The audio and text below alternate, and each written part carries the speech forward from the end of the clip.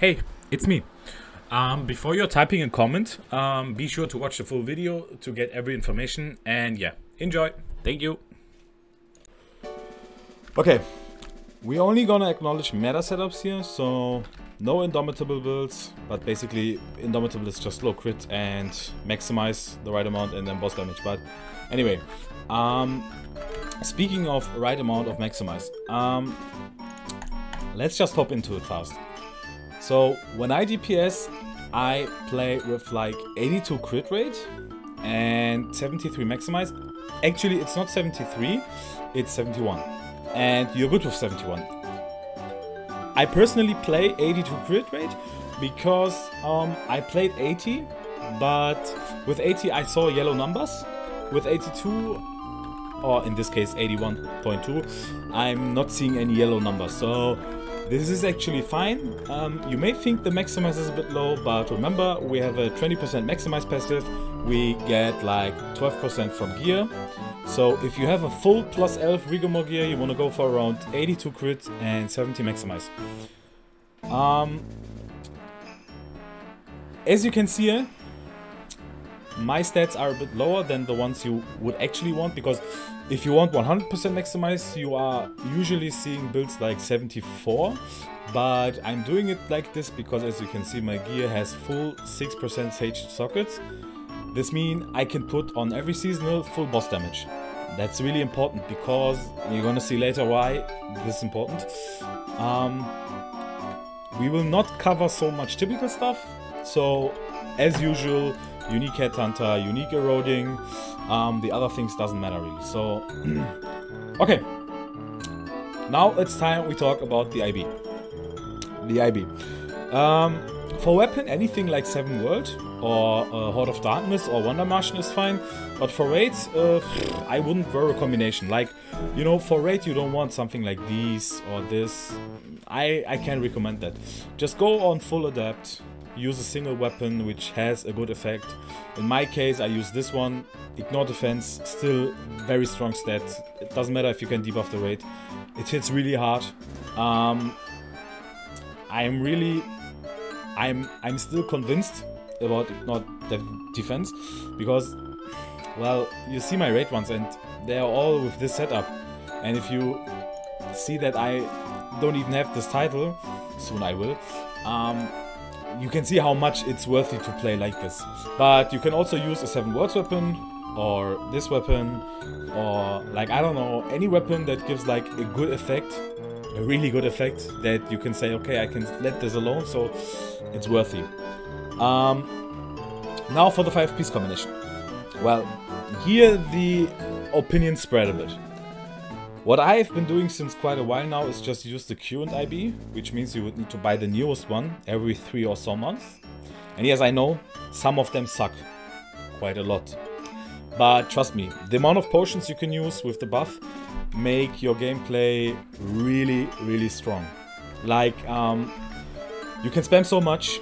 You can always press a skill without being worried about your HP, because if you have followed my raid runs, then you will see that I play like how I intend to do the most of damage, and with the current IB I always have a potion on the back to heal myself up. And this is how you can get a hold to things, I'm pretty sure.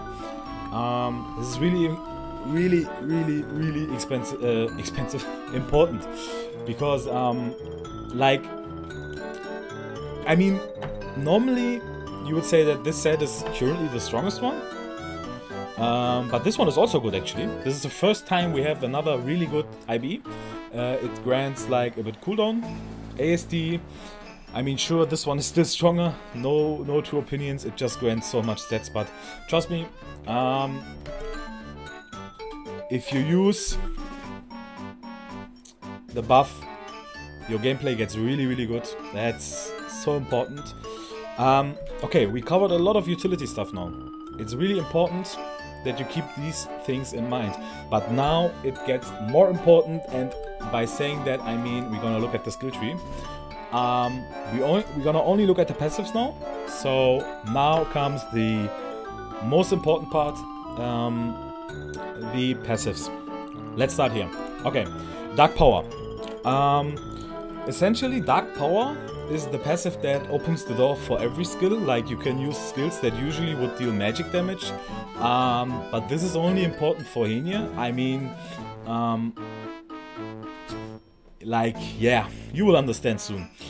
The passive has another really important effect.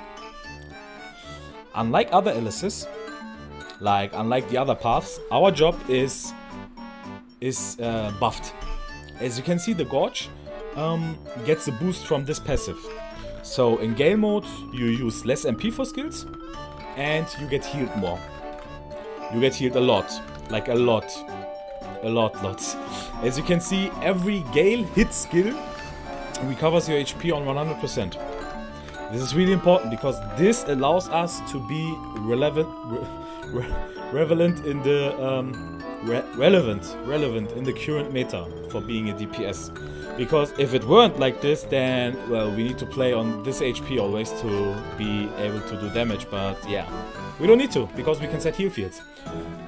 Pretty important passive, dark power. So keep in mind, usually it's like Gale skills.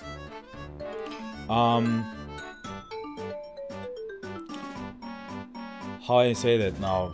Blue skills heal you and red skills hit harder. This means you can use in game mode skills like Unmod Bloodfall and Bloodswarm to create heal fields, like you saw before. Since they heal you up with every hit.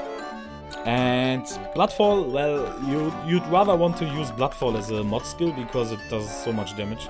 It's just an insane skill. But yeah, that's dark power. So you have your Aura Gorge boosted. That's like it. Let's go to the next one, Judgment. Judgment is not really meta relevant. It's just that every command can inflict bleeding, as you can see. Bleeding is more like a PvP based thing, so yeah, you want to keep that in mind. It's not really important here, it's just a PvP thing. Let's go to the next, and the next is Crimson Revenge. Okay, Crimson Revenge, now we're talking. Crimson Revenge is really important, and it will be more important later when I explain you my skill bar. Actually, it's easy to explain. Crimson Revenge is when you use a blood hit skill, the incoming skill's damage is increased by 16%. What does this mean? Actually, this is the symbol you want to look for, Crimson Revenge, and that doesn't matter if it's for special active skills or for active skills, both count. Both skills count. So if I use Demon Fist now, you will see this buff disappearing and appearing again. That's it. So keep in mind that this is a core passive for our DPS gameplay. More to that later. First we go to the next passive. And the next passive is Condemnation. Condemnation is nothing much to say here. It's just a maximize passive. It grants 20% maximize. We talked about the stats before, so we don't need to go so much into this one. But the next one, oh boy, do we need to talk about the next one. Here is where things get interesting. So this passive has two effects. You can see here the higher part is one effect. This part, if it would stay now, like you can see on attack power 10%, duration 5 seconds. That's this one here. And as you can see, it has a 5, it doesn't change. This is because it only changes once you have full HP. So if I heal myself now, you see the buff is going down. But that's not important because the way you are DPSing is like you burn your HP, so you can't lose the buff. You can't lose the buff. Literally, if you use a skill and burn your HP, the buff appears. So if you heal yourself, this would mean the buff goes down now, but it gets reapplied every time, so there is no way you can lose this buff during DPSing. If you constantly use skills, which is what you do as DPS, you can't lose this buff. This is so... In hindsight, I can only say don't worry too much about this. It will apply it automatically. So let's just go to the next part of the skill, and that says blood hit HP consumption minus 90%, debuff removal once every 10 seconds. You can remove certain debuffs. This means that the 12-7 P3 debuff, like the Rosso Flame debuff, you can remove yourself. The same as 15-5 P1, you can also remove the debuff, but it's not really relevant. I mean, you can remove debuffs every 10 seconds. It happens automatically. You don't need to do anything else. Just use your skills, follow the rotation. We're gonna go to that soon. And yeah, there is another thing. This passive is really, really important, and this is where people also get confused, because it was the same for me. It took me a long time to see that this passive grants you 2 buffs. So the first buff I told you already, you don't need to care about so much. As you can see, it's this one here. The next one is this one here. Demonic Aura. Demonic Aura is something you can stack to 5. And if you stack this to 5, like from 4, and now it will disappear. And this is Demonic Aura, Blood Runaway. You can see it here. It grants you a boost. And honestly, 40% attack power is insane. It's really insane. Don't worry, you can apply this very fast. So if you do this and this, you already have, like, there it is. 3, 4. It can be applied really fast. Obviously you need to do 2 or 3 Bloodstorms and it is applied. So don't worry too much about that. Important is just after the 4, the buff is going to be applied. Here, and here it is again. And now you might asking yourself, but can I stack it? You can't. You can't stack it. It will only go back to the 15 seconds. So don't worry, if you're DPSing using your skills, the buff will stay up. So don't worry about too much about this. Just you need to understand what it does. If you don't understand what it does, then you're probably gonna have a problem, because important is just to always hold on the line. Like, keep DPSing, keep DPSing. Most of the things apply automatically, but people are not safe in their gameplay, and that's why they fail. Most of the time, in my opinion. I don't know. I'm just, you know, I'm just guessing. I happen to have the same problem, so yeah. The next one is the Transcendence passive, Freed Will, Red Avenger. This one looks also confusing, but actually... Well, the fact is, it looks like a lot of information, but you'd rather don't want to worry too much about this one. What is important is that both buffs, while being in Gale or Annihilation mode, grants 5% attack damage. 5% attack. And you will change these buffs so much on and on that you won't even realize it. It's the yellow ones, actually. These ones. And you can see, you can have both buffs. You can have both. And that's really insane. So also don't worry about too much about this. So if you just DPS, these will appear automatically. There is nothing you need to like look for, or just keep DPSing. I won't go too much into this, but you can see we get additionally 5% critical hit and 5% devastation. Devastation obviously is maximized. And that's how our stats are hold together again. So if you're worrying again, isn't 70 a bit too less maximized? Don't worry, you get like 25 from your passives and 12% from your gear, so you're totally fine there. Let's go to the next. The next is Berserker. Berserker is a really interesting one. Berserker just says that your buffs get a buff. So this means that the buff for Shade grants you 15% critical damage, and the Kata buff also gets like a boost, but more for that later. Let's go to the next one. Bloodmaster. Bloodmaster, our good old beloved revive passive. Nothing much to say here.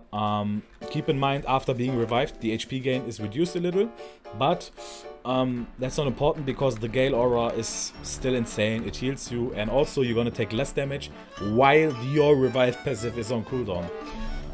The last passive is Thirst. Thirst is also more like a PvP oriented passive. It says that here you can see Thirst. There it was, there it was.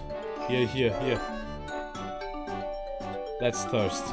It's just a PvP thing. You get more movement speed while bleeding opponents are nearby. But yeah. Okay.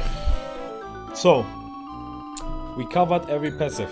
Now it's time for the depth, the important things.